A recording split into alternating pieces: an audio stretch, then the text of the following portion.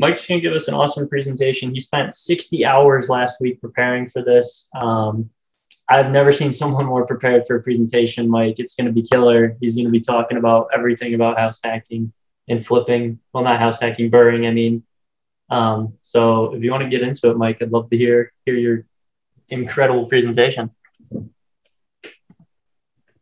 Yeah, so you can see my screen now.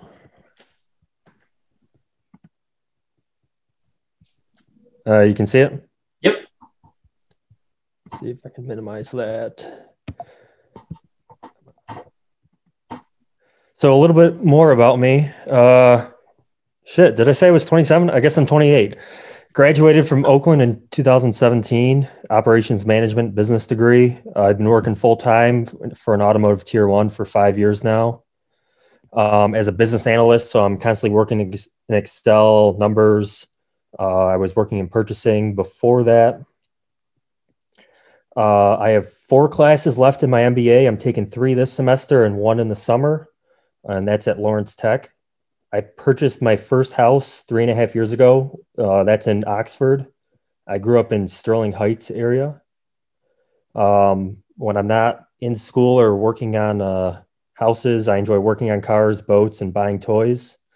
I've got a wakeboard boat, pontoon, 2 sit-down jet skis, a stand-up, and a motorcycle. So my garage is fucking full. This is in my house. So top picture is when I first bought it. Obviously basement's unfinished. Have utilities, furnace, hot water tank, laundry area over there. This was just like storage, water softener. There was a bathroom right here. Bathroom was totally, we didn't use it at all. It was pretty gross. So finished it completely. Storage room, laundry room with utilities, bathroom right back here, and everything else is wide open. So I have all the tools. I had the skills. I pretty much know what I'm doing. So just expanding myself to working on other houses and trying to make money from it. So I had a truck. I sold it to pocket some cash. I bought that from a buddy as a deal, made a few $1,000 on it. I bought a cheap van and pocketed about $18,000 from that truck.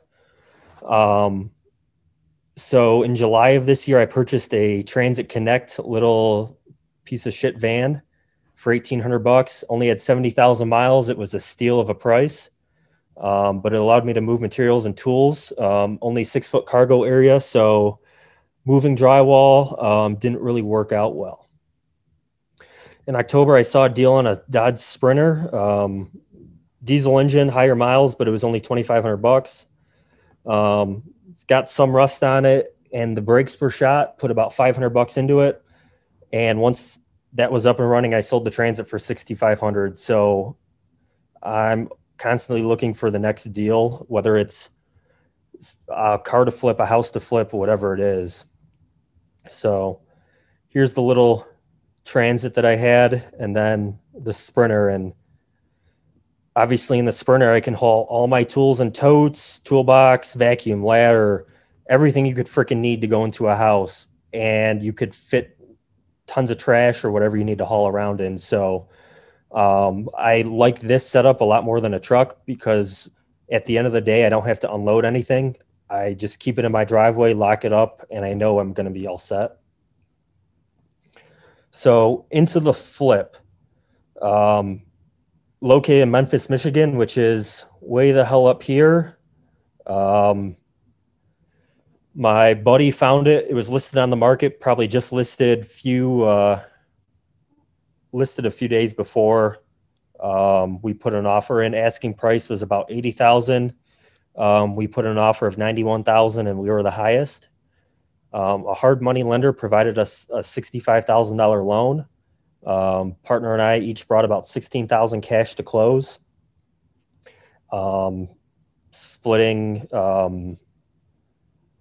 We split the cash to close pretty much evenly, renovations, and then our like mortgage payment, interest only mortgage payment, we're pretty much splitting. We just buy as needed. It's located in downtown Memphis, walking distance to the downtown area. It is a 2-bedroom, 1-bath, 900 square feet. mainly on a crawl space, but it had an addition put on. So it's got a 300 square foot basement as well, half acre, 2-car garage with workshop in the back and a shed. So it's a pretty nice setup for like a first home, where if you want to work in the garage, you have a shed to house extra shit, whatever else. Initial estimates, we were thinking floor was about $5,000. I have pictures after this as well. About 22,000 renovations is what we thought it needed. New floor, new kitchen, new bathroom, clean up the laundry area, clear out the basement because there was a lot of shit. The roof cap was bad. The property couldn't be mortgaged, which is why it was already at a pretty reduced rate on the market. It needed trim painted, paint the shed, trim trees, and the concrete patio was sloping towards the house, causing some water to leak into the basement at times of heavy rain. So with being the first flip, but obviously I just started a business. I applied for like a commercial Home Depot card, which I was approved for next to no money because it's a new business. But I had a personal Home Depot credit card already from doing my own house renovations. So purchases were made using Home Depot personal credit card. Purchases over $300 benefit from 6 months, 0% interest. So if you're flipping the house fast enough, we're coming up on, I think we're about 5 months in right now. So, and that's a longer flip. We assumed we'd be done in a few months, 2-3 months. So if you always plan on going to Home Depot and spending over $300, you could basically push all your renovation costs, especially if you're doing the work yourself, off until you sell the place. And we also paired it up with when Menards is doing 11% rebates, Home Depot will match that. They don't tell you that, but anytime you basically just go on Home Depot's website, you type in your receipt stuff, and you'll get 11% off via mail-in rebate. So let me throw up some pictures.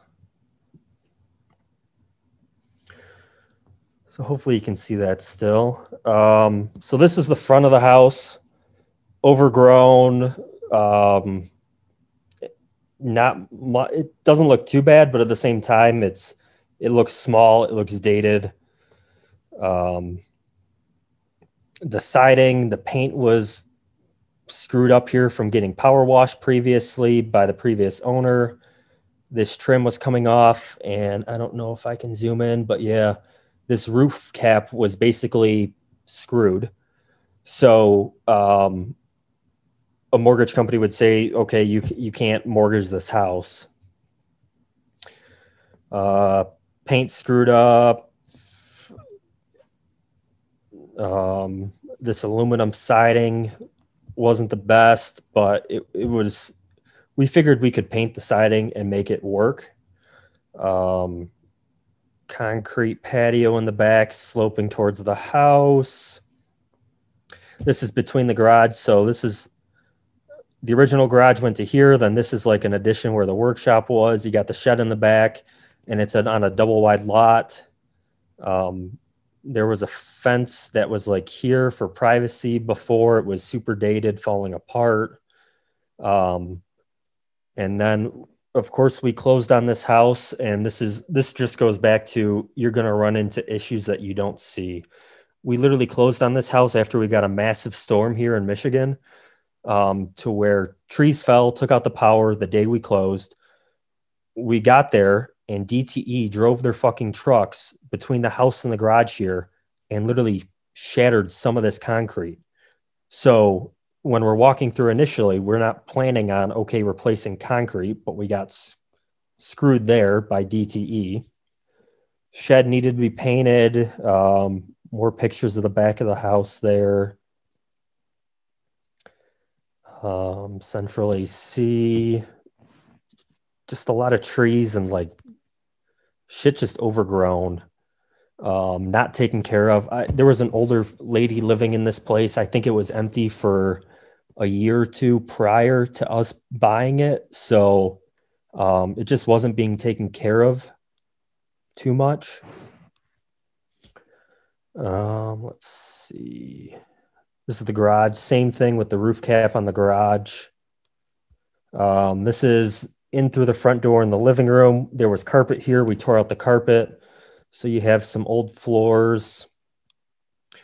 This is to the left of that picture. Through this doorway here is the first bedroom. It's narrow, but it's decently long. It's got like a little walk-in closet here, basically. This is through the living room. This is your kitchen with this ugly-ass green carpet. Dining room over here. You have a master bedroom back here. Your bathroom's behind this wall. And this line right here this was the addition back here. So your basement's here. You have all crawl space on this side.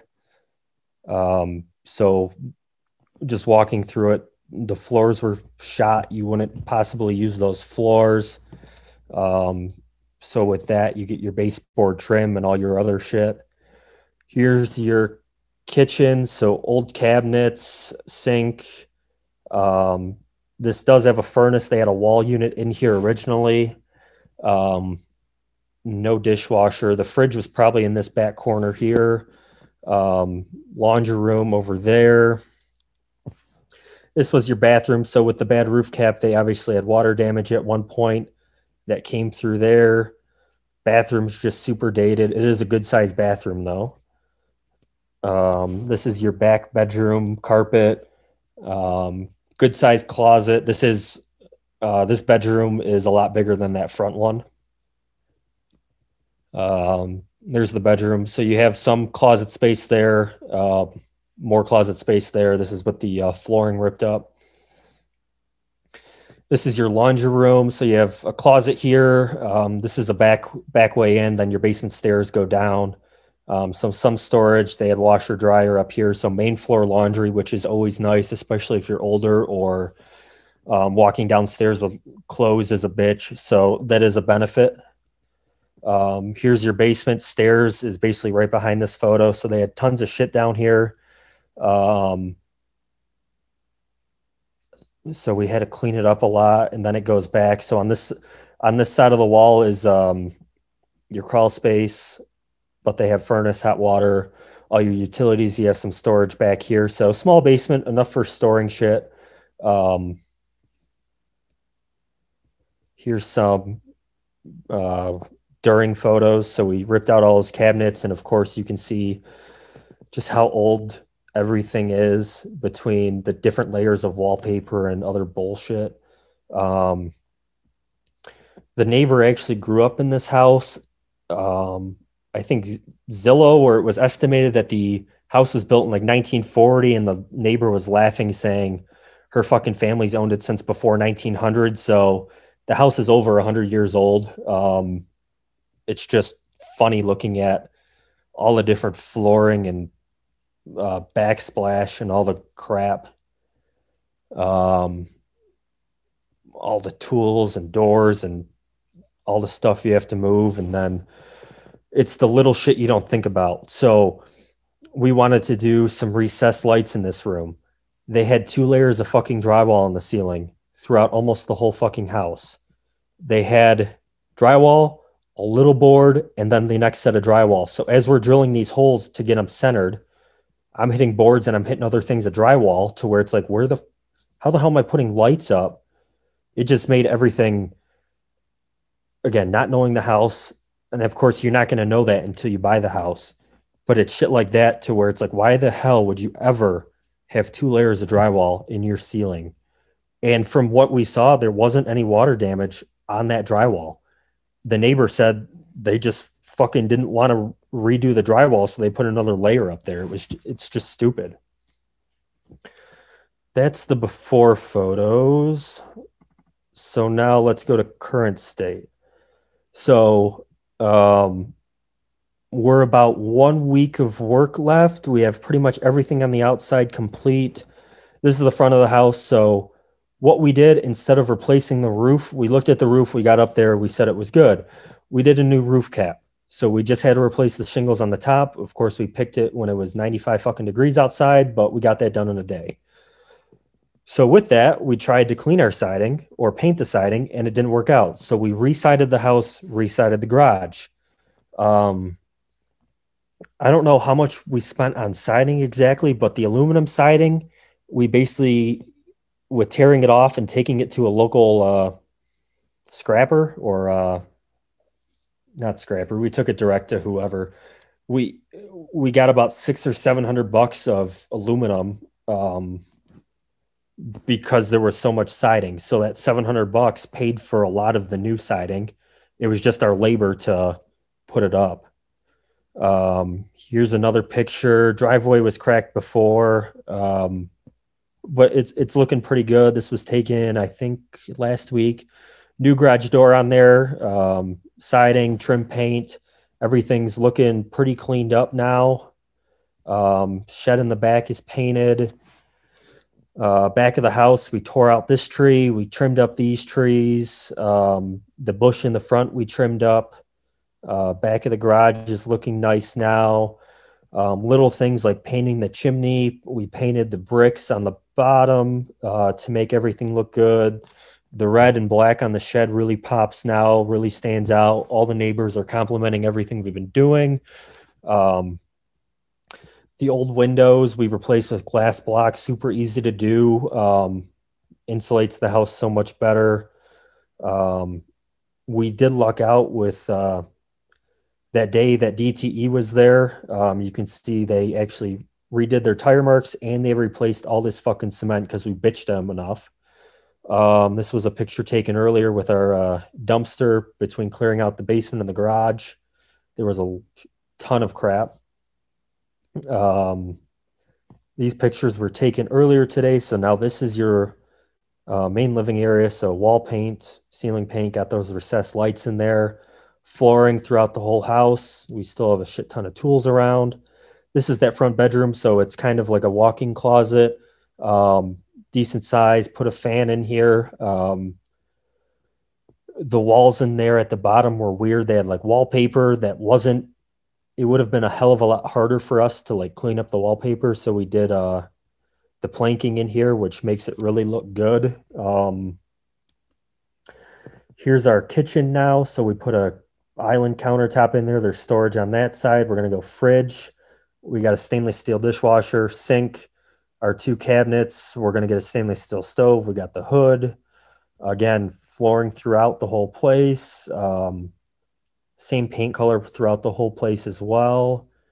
And we still have, whether it's grouting or caulking or doing painting. Here's our bathroom. So new flooring, new vanity, new lights, recessed lights. We still have to paint in there. New fan. We tiled, new tile. We were able to keep the tub though. So still very big. Bathroom. Here's your back bedroom. Again, vinyl flooring throughout, paint. We moved this fan from the dining room. I believe it was still fine. Laundry room. So we changed, I think we kept the same cabinets. We painted them. We did our planking there. We made a little bench area. You got closet there. These have to be pushed back. We were working on the wall behind them. So you have pretty nice washer dryer in there. Painting, trim, whatever it is. Recessed lights. We put that in the main room, the kitchen, the dining room, the laundry room. Everything super bright in the house. Here's your basement. Looks a lot better without a bunch of shit in there. Dry lock the walls. We raised the back patio on the outside to make sure water wasn't sloping in. Glass block windows really make it a lot nicer down there. They did have a toilet. This was their 1.5 bath. They had a fucking toilet between these two back in this corner here. So we capped that.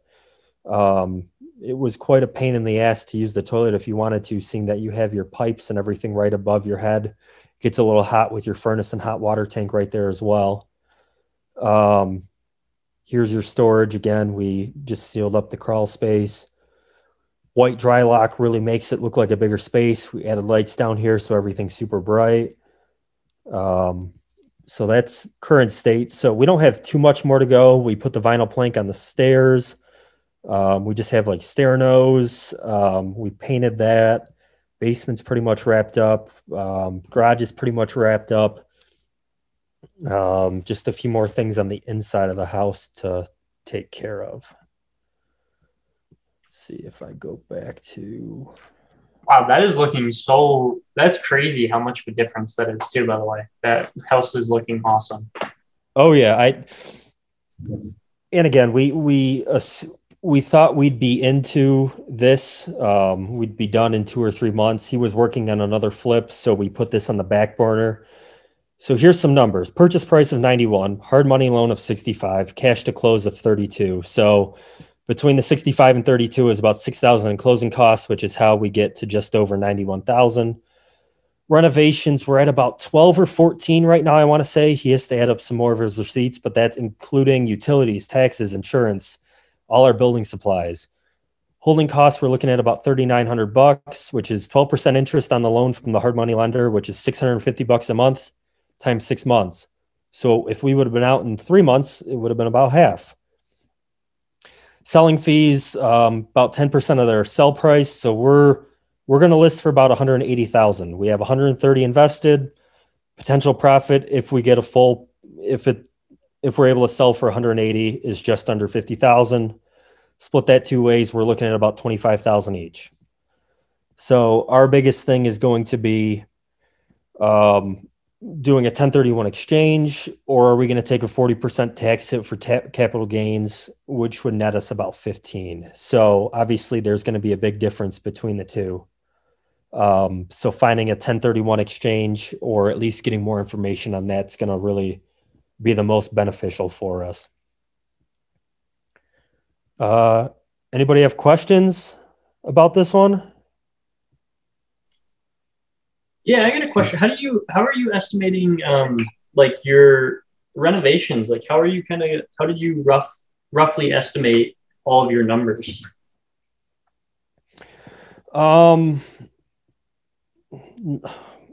It's not easy. So floor of 5K, I think we're assuming flooring, trim, everything in that. So for a nice floor, you're looking at $3 to $4 a square foot. You're obviously going to have some scrap in there. So you're buying like 11 or maybe 1,100 square feet of that, plus your trim, kitchen between your cabinets, appliances. That dishwasher, I found it for $50 on Facebook Marketplace.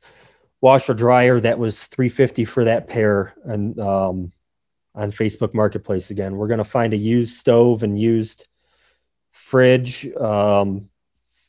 I think you can get them from like a used store for about $500. Roof, assuming we're going to do the work ourselves, just shingle and all that shit would have been about $5. When we walk through a flip, we're basically itemizing everything, breaking it down by room to say, if only one room needs floor, okay, how much floor? If we're doing the whole house, how much do we need? What kind of build quality do you want? Do you want stainless steel appliances? Do you want white appliances? It's about knowing your market. At $180,000 price, a lot of people would probably assume you're getting non-stainless appliances. By us going stainless for a few extra $100, it's getting a buyer that's okay, first home, $180,000. Oh, I get stainless steel appliances. This is great. Laundry on the main floor, those units, that washer dryer is nicer than the shit I have in my house. But at a $350 price, it's worth it because again, the buyer walks through and they're like, okay, I'm getting nice appliances. I'm getting a nice bathroom. I'm getting a nice kitchen. And when we didn't do the roof, we looked at the siding and said, okay, for less than the roof is going to cost, we can still do the siding, which is really going to make the house stand out on the outside. So that wasn't budget. Well, it was kind of budgeted with the roof, but we didn't budget the siding in there originally. Paint, you can do your estimates for painting. You can do your estimates for kitchen cabinets and whatever else. It's hard estimating your time though. So you want to make sure with that, the potential profit of $25,000 each, you want to make sure that's going to pay for your time. He's been working there a few more days because he's not working full time. I'm there 1 or 2 days a week for 5 or 6 hours.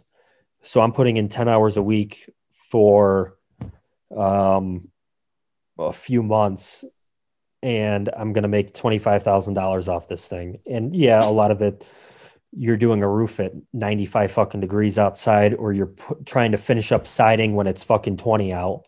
It sucks sometimes, but shit's got to get done. Nice. Yeah, that makes sense. So really, I mean, it sounds like you're kind of just going through and like, I guess someone that, the expenses off the top of your head a little bit better, but maybe someone that isn't familiar with the prices of materials, just go through and kind of look at what prices might cost on Home Depot and kind of go from there and just make an itemized list as you walk through. Oh yeah. I mean, that's what we would do. So like the last few houses we've been walking through, it's okay. Take a note of everything it needs. Doesn't need floor, doesn't need toilets, doesn't need a new tub, doesn't need whatever. And if you don't know your prices, yeah, go on Home Depot's website or just walk the store for an hour or two and take a note of everything. And even when you're walking the store, they have 100 fucking toilets in that store. You got to decide if you want a nice one or if you just want one that flushes. Same with light fixtures. Light fixtures, there's 3,000 in that fucking store. You could spend an entire day just looking at light fixtures. You just have to figure out what you want to do for that house. I got a question for you. So I guess jumping back, what had you deciding this house? Like, what made you choose this one over all the other ones? I got a phone call from my buddy that he put in a fucking offer that was accepted. So he bought another house in Hazel Park. That was his first, or that was a second flip, but this was the first flip during this time frame. He was putting in another offer on another house. And he's basically like, if I get this third house, I'll give you this house, assuming you're good with the numbers and everything else. So you could work on this one. He'll work on the other two. That other one for him fell through. And he was still, again, we're both just starting out. He was a little tight on cash. So he found it in his best interest that we split our costs. Gotcha. And then going forward, when you go to choose the next couple properties, like what's your strategy there? So even obviously looking at the numbers here, even with going 10,000 over the asking price, we still have the potential to make $50,000. So regardless of everything, it's a hot market right now. Obviously, as interest rates go up, there's potential for the market to really slow down. We also price this at 130,000 total invested. If we were to refinance and cash out, we could get most of our cash out, and the house should rent in that area with what it has and the nice features that we put inside of it for, I would say, $1,400 or $1,500 a month. So we'd still have a very nice cash flowing house, which is one of the big things we looked at is, okay, if the market were to collapse tomorrow and we couldn't fucking sell this thing, can we still rent it out or at least be fine doing that? And the answer is yes. So when I'm looking at a new house, the majority of the houses I'm looking at now are for rentals only. It's going to be less work if I do a cash out refinance on it, purchasing it cash up front. I can keep the house, put less work into it, less time into it, and go buy the next property. If I'm doing a flip, though, I want to kind of set it up to where if the market were to take a shit tomorrow, I'm still fine and I'm not screwed out of a ton of money.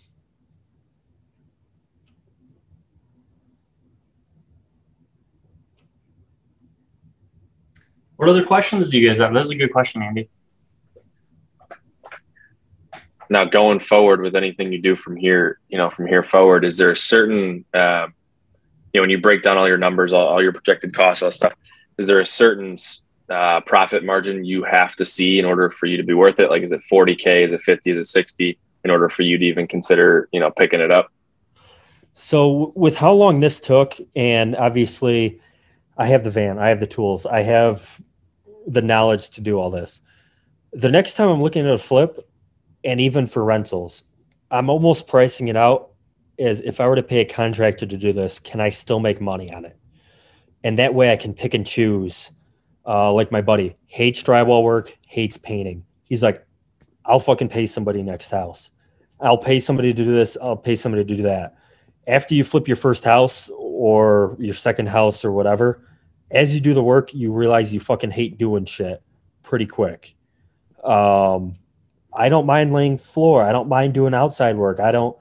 Painting, it takes a while, but you know what? I don't mind doing it because it comes out good.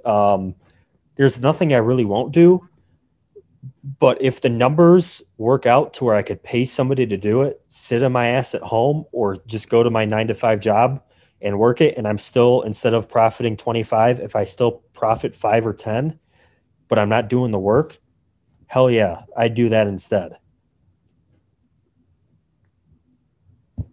Okay.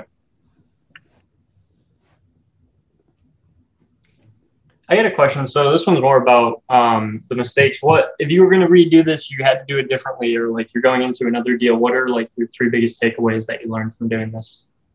Walk through the house before we have an accepted offer.